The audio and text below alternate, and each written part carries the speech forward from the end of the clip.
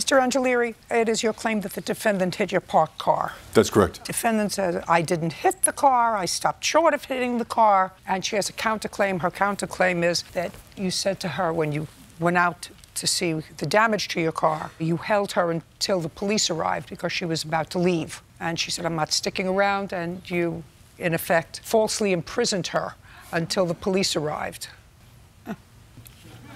Let's start with you, Miss Griffel. You were driving on what date?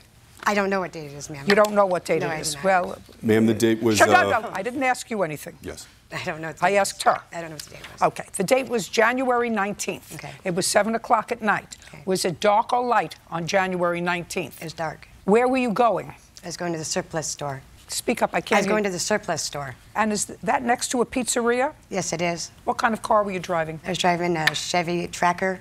It's a little Jeep, like. How old? 2002. Who owns the car? I do. Is it insured? Yes, it is. Was it insured in January of 2018? It was, but, well, my insurance had overlapsed. But Just a second. Did you have insurance? No, I did not.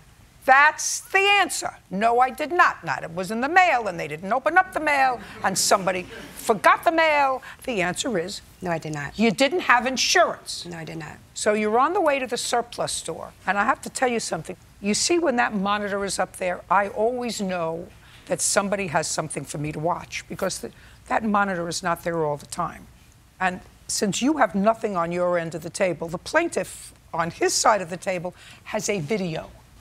And he looks like a reasonably intelligent man, and he looks as if he's not going to play me a circus video, that it's somehow relevant to this case, which means that there are security cameras outside, which means that something captured what happened with his car.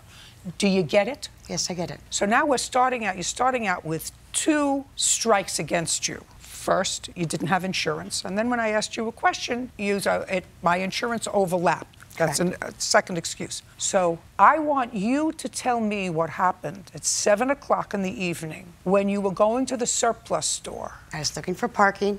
I noticed the car was leaving its parking space, so I stopped, proceeded to let him leave the parking spot. I had to back up to get into the parking, the driveway entrance of the parking spot. Very slowly. Okay. You pull up, Right. You pull up.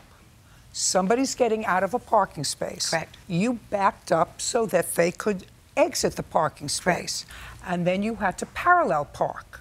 Correct. Is that what you're telling me? Don't shake your head. Stand there like a statue. Do you understand? I understand.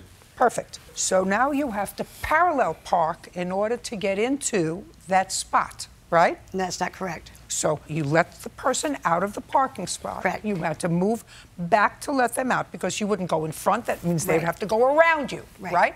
So a normal driver would say, there's a spot. Getting out, I'll pull back. Right. I pulled back, and I noticed his car was behind me. I put on the brakes, and my car jerked. His car was behind you? In the street. He was in the street, and I was pulling into the parking lot. So he was in the street, and I was going into the establishment, which is on the right of me. And so I backed up. I noticed his car was behind me. I slammed on my brakes. My car jerked, and I proceeded to go into the parking spot. And all of a sudden, I'm getting out of the car to go into the establishment, and this man comes running out, cussing at me, screaming at me, saying I hit his car.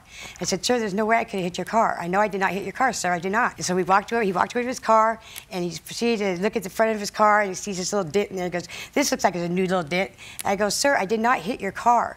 And so he walks to the side of the car, and he goes, oh my God. He started acting out that I had made this big dent in his car. And I said, there's no way I could have hit your car and made that dent without me knowing it. I did not hit your car, sir. I don't know what you're talking about. So I was going to argue with him, so I proceeded to go in the establishment, and he grabbed my arm, and he held me there, and stayed behind my car so I couldn't leave. And he held me there until the officers came. When the officers came, he released me, and then I proceeded to tell them my story, side of the story. Did you give them your insurance? No, because I did not have it on me. Did you get a ticket for not having insurance? Yes, ma'am, I did. Did you pay it? Yes, I did. I went to the court. No, I didn't. I didn't have. Okay. Because? I went to court, showed the judge I had my license now and my insurance. He gave me a fine. Because just a second. He gave you a fine because he didn't like you? No, for the court fees. For the court fees. He gave me a fine for the court fees. You do understand that when you lie, your mouth gets dry. You do I'm not lying you do about it. He gave understand. me- You do understand that when you Yes, lie, I your mouth understand. gets dry.